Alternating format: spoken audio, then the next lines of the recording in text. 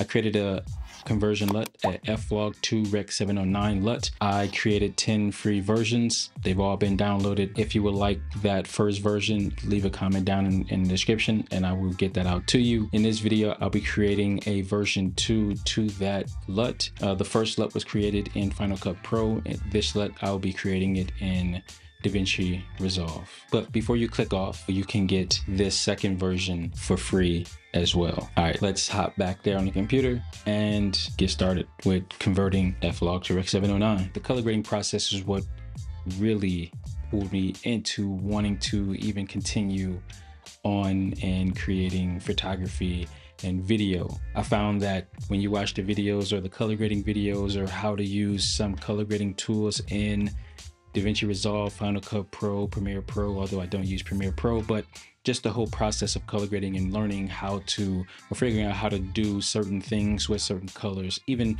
when going as far as creating effects.